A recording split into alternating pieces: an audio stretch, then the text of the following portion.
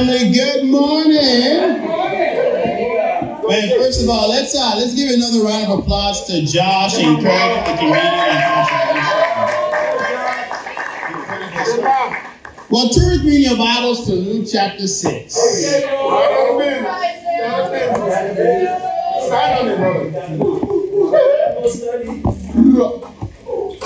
In Luke 6, verse 46, Jesus is speaking. He says, "Why do you call me Lord, Lord, and do not do what I tell you? Hallelujah. Everyone who comes to me and hears my words and does them, I will show you what he is like. He is like a man building a house who dug deep and laid the foundation on the rock. And when a flood arose, the stream broke against that house and could not shake it because it had been well built. But the one who hears and does not do them is like a man who built a house on the ground without a foundation. When the stream broke against it, immediately it fell, and the ruin of that house was very great." Right here we find that Jesus is talking to a crowd. And he says to the crowd of thousands of people that anyone who hears my words but does not put them into practice is like someone building a house without a foundation. Now you're probably thinking, what silly goose would build a house without a foundation? Well, if you've ever been to California or Miami or maybe even the Caribbean, you see these incredible houses that are floating on water. And these houses are spectacular. They cost millions of dollars. And yet when the hurricane comes, they fall down into the water. And Jesus says, for those who hears my words and puts them into practice, they're like someone who dug down deep and built a foundation. You know, it's incredible when you look around Toronto. There's so many buildings that are just incredible to look at. And, you know, granted, in Toronto, it takes a long time to get things done. That's another issue for another day. Kind of like that Finch West LRT that's supposed to have started months ago, but amen, we'll leave that. But one particular building that I decided to look at is the CN Tower. And it's incredible. Before they actually built the CN Tower, they removed 62,000 tons of dirt, digging into the ground to build a 22 feet deep foundation. That's why the CN Tower can be so high. And so bottom line, the point that Jesus is making is if you want to have a life that actually lasts to the very end, you got to build on the rock, and that rock is Jesus Christ. Are you with me right now? The title of my lesson this morning is Rock Solid. Come on. I have 3 points. Point number 1, rock solid convictions. Go to Romans 4. Come on, bro. Come on, Isaiah. All inside, bro. Romans 4 and verse 18. Go, bro. The Bible is talking about Abraham, and it says, in hope, he believed against hope. In hope, he believed against hope that he should become the father of many nations. As he had been told, so shall your offspring be. He did not weaken in his faith when he considered his own body, which is as good as dead, since he was about 100 years old. Or when he considered the barrenness of Sarah's womb. No unbelief made him waver concerning the promise of God. But he grew strong in his faith, and he gave glory to God, fully convinced that God was able to do what he had promised. That is why his faith was counted to him as righteousness. But the words that was counted to him were not written for his sake alone, but for ours also. It will be counted to us who believe in him who raised from the dead Jesus our Lord. And the church said, Amen. Right here we find rock solid convictions. But what is rock solid convictions? It's maintaining your hope even when the results take a long time to come. Come on, bro. Come on, bro. You got to imagine what Abraham was going through. The Bible says that Abraham was 75 years old when God out of nowhere showed up and said, hey, dude, you're going to be a dad. Now, mind you, his wife was 65 years old. There is no biological way, no physical way, there is no chemical way that's supposed to happen. And yet, the Lord came to Abraham and said, Abraham, you're going to have a son in your old age. And yet the Bible actually says it happened. Abraham literally took God at his word. And I believe that one of the things that stops us from having rock solid convictions is we think we know better than God. The scriptures are so clear, but as we read them with doubts. You know, I remember 2 years ago, I actually learned why this is dangerous. And 2 years ago, my son was born, and he's 2 years now. And newborns, they require a lot of attention. And we were told, hey, is this your first child? Yeah, okay, so keep it simple for you. Every 2 hours, change the diaper, feed them, keep them warm, you're good to go. I'm like, okay, I can do that. And being a newborn, you have to be up at night because the babies, not only do they wake up, but you also have to make sure that they don't die in their sleep. You have to keep track of them. And because it was easier for me to stay up, I decided to stay up with the baby at night. And so I would let my wife sleep, and then I would do the night shift, and then I would sleep during the day.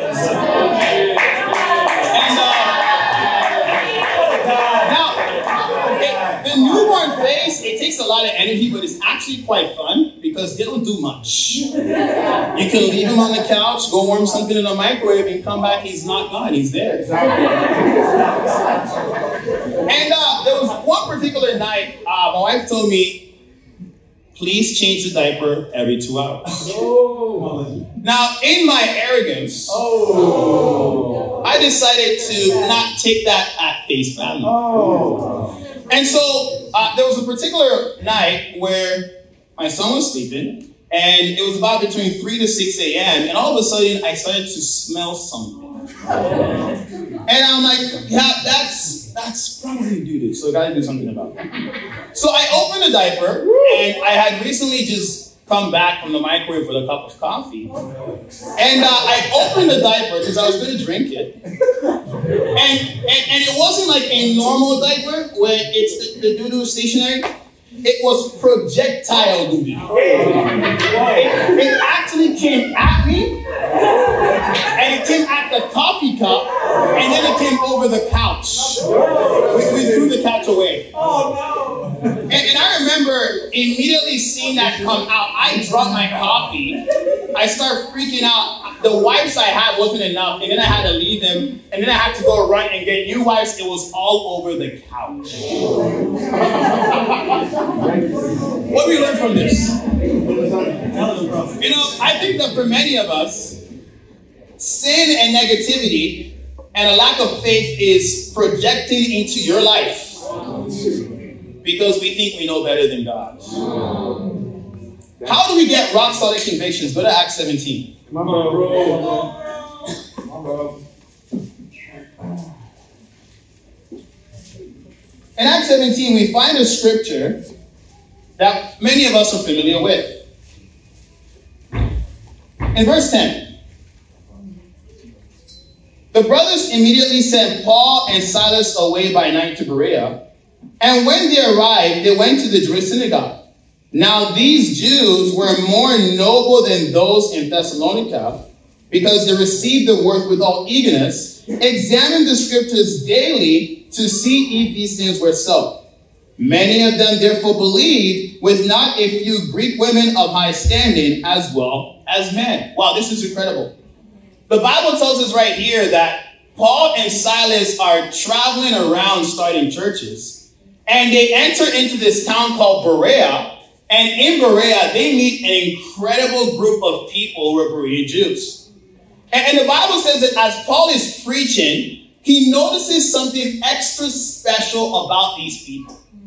That these people didn't just eagerly believe the word, but they searched the scriptures every day to make sure that what they were told is not false, but was God's truth. Come on, bro. Come on.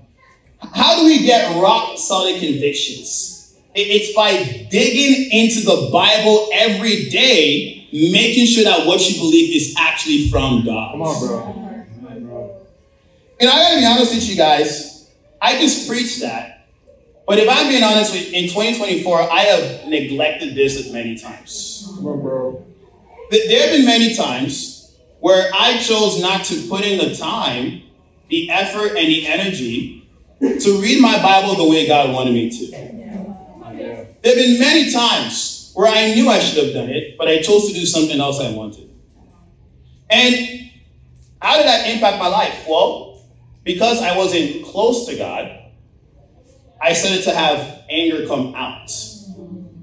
I became grouchy. It affected my wife, affected my son, affected my sisters and brothers. I couldn't be the man that God wanted me to be.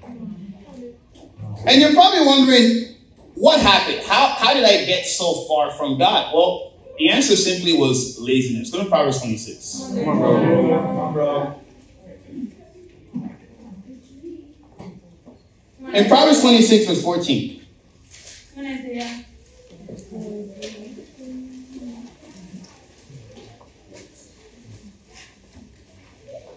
It says, as a door turns on its hinges, so does a sluggard on his bed. What happened to me? Why did I stop reading my Bible? It's because I chose an extra 30 minutes of sleep over time with God. And you know how it is when the alarm goes up in the morning? It's the worst noise in the world. And then you look at your phone. And it's, you know how it is when you don't want to get out of bed, you become a genius. You look at your phone. And you start to rationalize, I'm supposed to be up by 5. But if I wake up at 5:30, I can do this in 10 minutes. That in 15 minutes. I can do that in 30. You know what? That extra 30 will be good. And then you sleep that extra 30 minutes. And then it's 5:30. And then you look at your phone again. You're like, I really should get out. But you know, I can do that thing in 5 minutes. That thing I really need to do, I can do it later. And if I wake up at 6, I'll be good. And I did that for many, many, many days. And I really do want to lift up our brother in the home because he actually helped me to repent.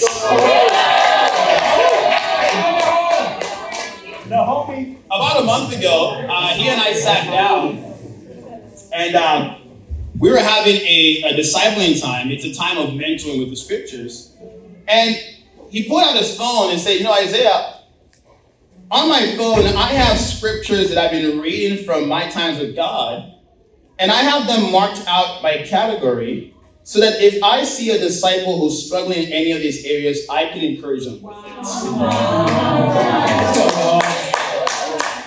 And I was thinking to myself, wow, this guy's been a Christian for 6 months. Wow.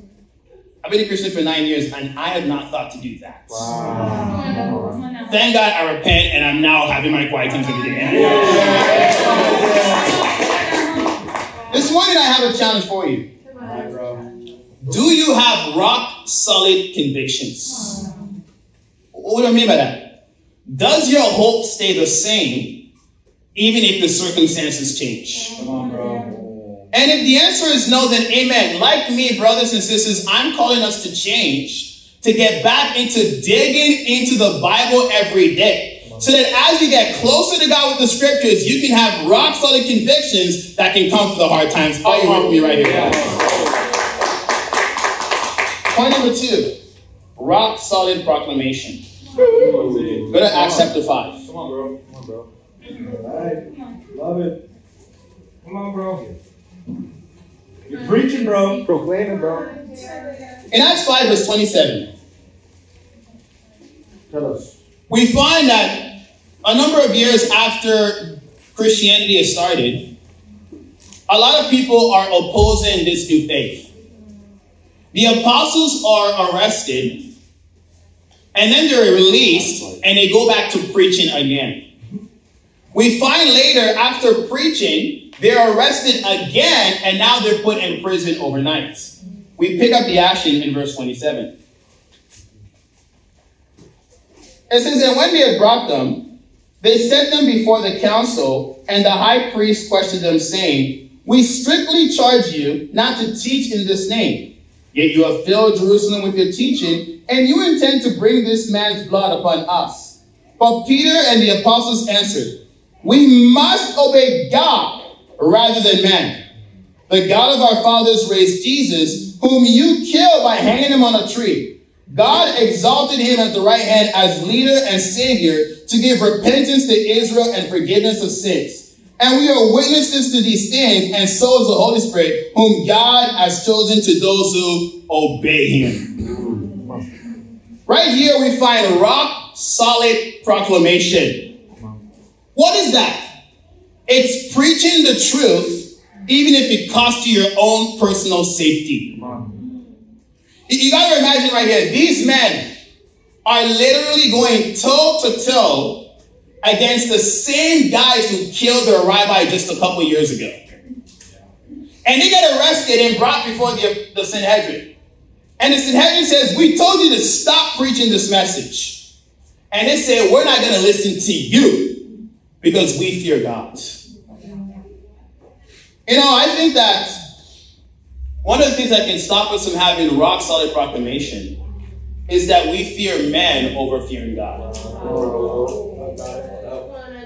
What could happen if we feared God and not men? Well, let me give you a story. Back in 2020, you all remember COVID, the pandemic, a time we don't want to go back to.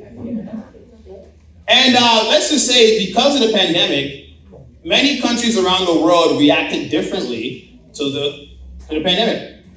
And one of the countries that was heavy on the shutdown was India.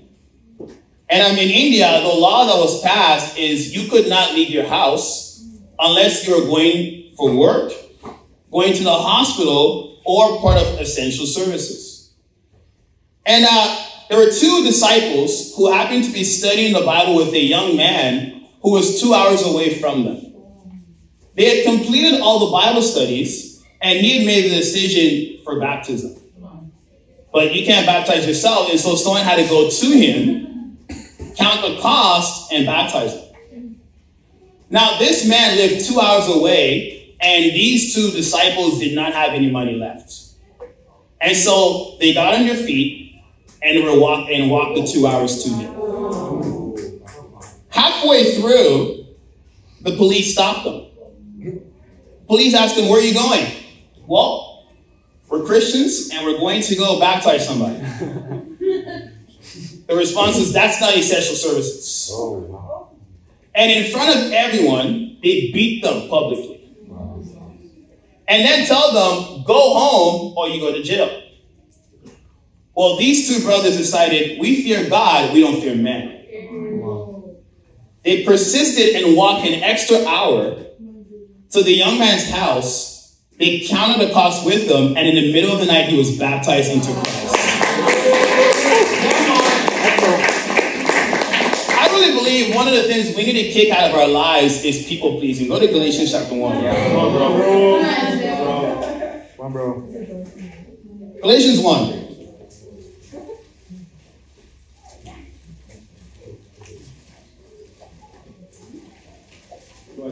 In verse 10.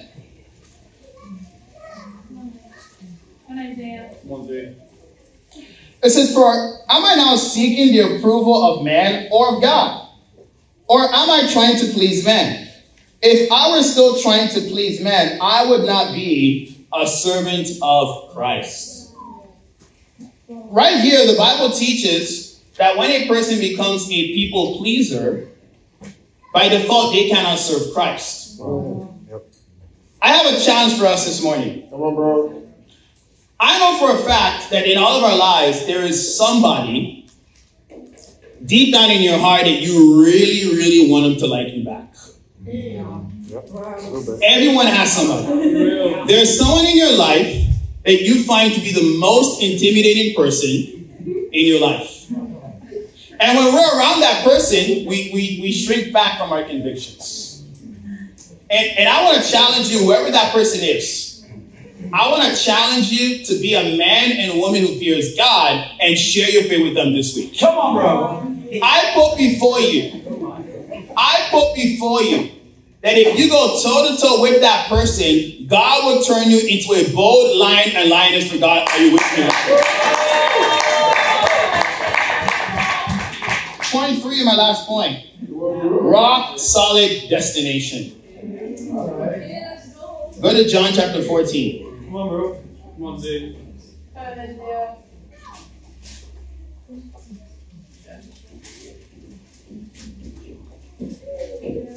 In John 14, verse 1.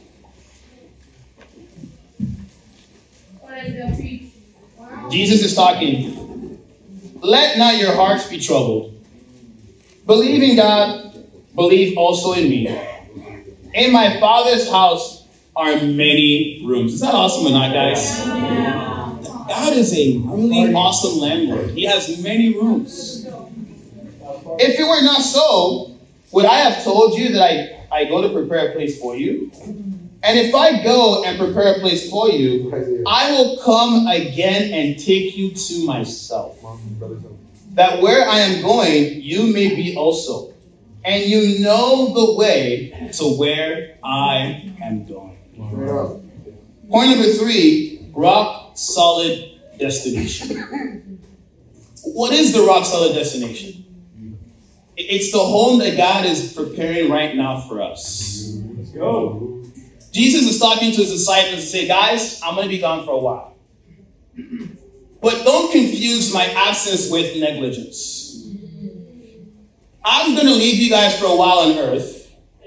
But while you're busy doing the Lord's work, I'm going to be preparing a room for you. A room custom made to all the intricate aspects to yourself. For those of you who like LeBron James, you got a LeBron James in your room. For all of you who love your little makeup stuff, you have one of those heavenly versions in heaven. For all of you who like dogs and cats, you get your custom made in heaven. It's right there for you. God actually is preparing a room for us. But the part that really moved my heart is where Jesus says that I'm going to come back and take you to myself. It's the same image of when a groom comes and takes his wife and says, you're now mine permanently. And that's what God wants to do with us. That when he comes back, he's going to take us and we're going to become permanently his. No distance. No problems. No hardships. Face to face for eternity. I heard you guys like Taylor Swift, so I want to read your song. The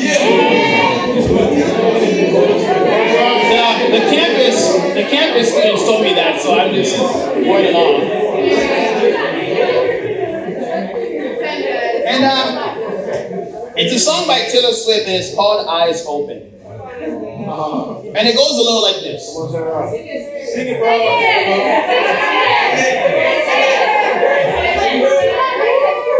Remember rock solid destination? Right? I don't want to mess with that. If I sing it, I'll get in trouble. It says, everybody's waiting. Everybody's watching. Even when you're sleeping, keep your eyes open. The tricky thing is, yesterday we were just children. Playing soldiers, just pretending. Dreaming dreams with happy endings. In our backyards, winning battles with our wooden swords. But now we've stepped into a cruel world where everybody stands and keeps score. Keep your eyes open. Everybody's waiting for you to break down.